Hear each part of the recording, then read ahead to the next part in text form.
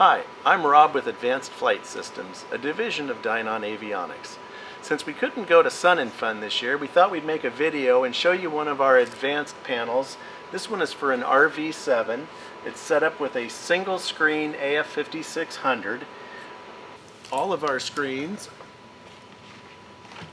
are based on our advanced control module. This really is the electrical system for the plane.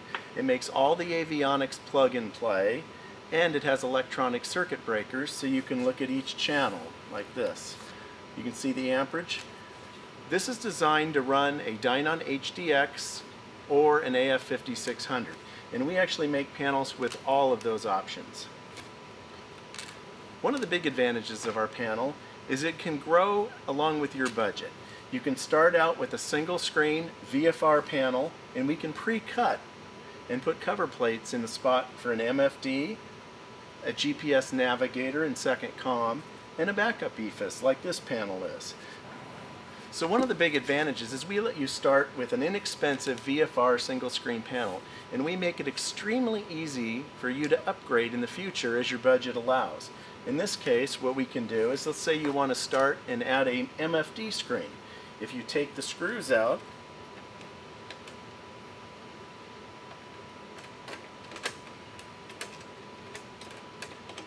it's already pre-cut. It has the plates in it for the second EFIS, for the MFD screen. So in this case, we're going to put a second AF5600 in. We'll just mount it in here, like this. We'll screw in the screws.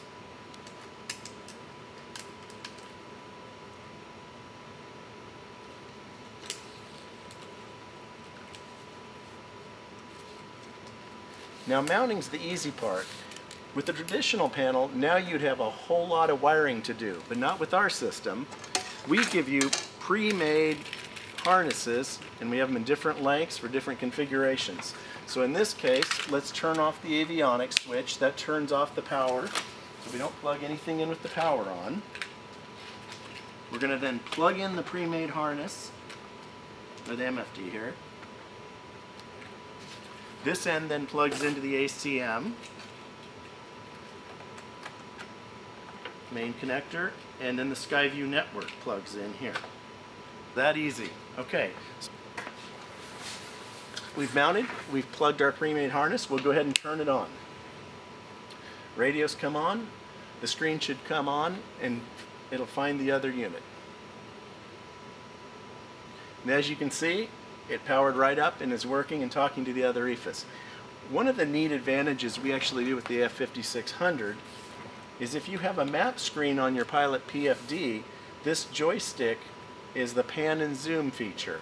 But if you don't have a map up and you're relying on the map on the MFD screen, this joystick then takes over and controls the screen on the other side, so you don't have to reach around to control it. So I think we've shown how you can add a second MFD. The next thing, let's say you'd want to do, is add an IFR navigator later on. That is extremely easy. Same here, we've got the pre-made plates.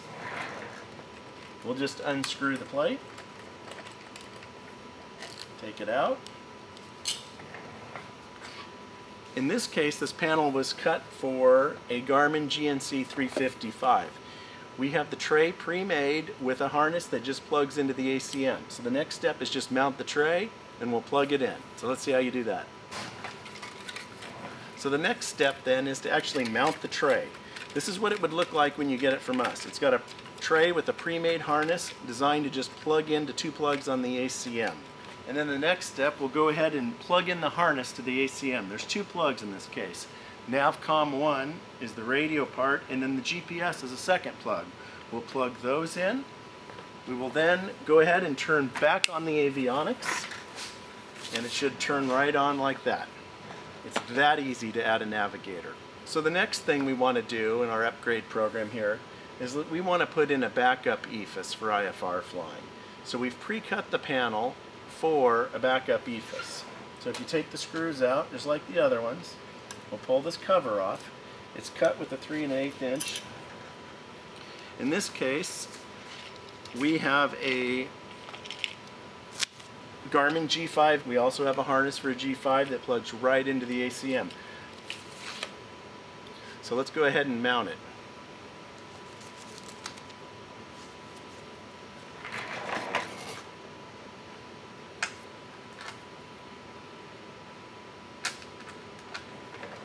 Okay, now that we've mounted the mounting tray for it, we'll put the cable through it.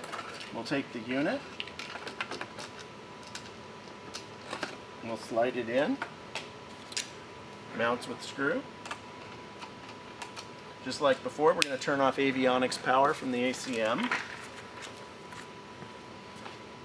This plug is then marked backup EFIS. There's a backup EFIS plug in the back. We'll just plug it in, screw it down, and we'll turn back on avionics. And there it turns on.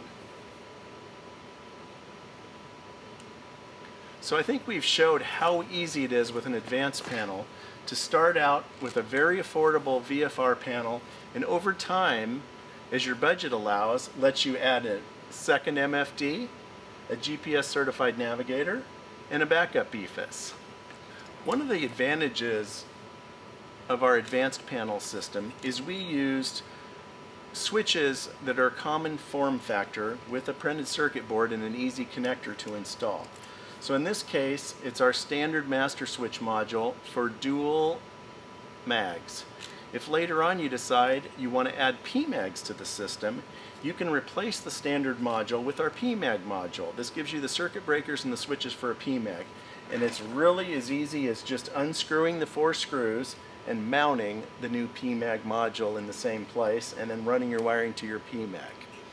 Nobody else makes a panel that's as easy to upgrade and future-proof your airplane. If you have any more questions or would like more information, please email us at sales@advancedflightsystems.com. Thank you.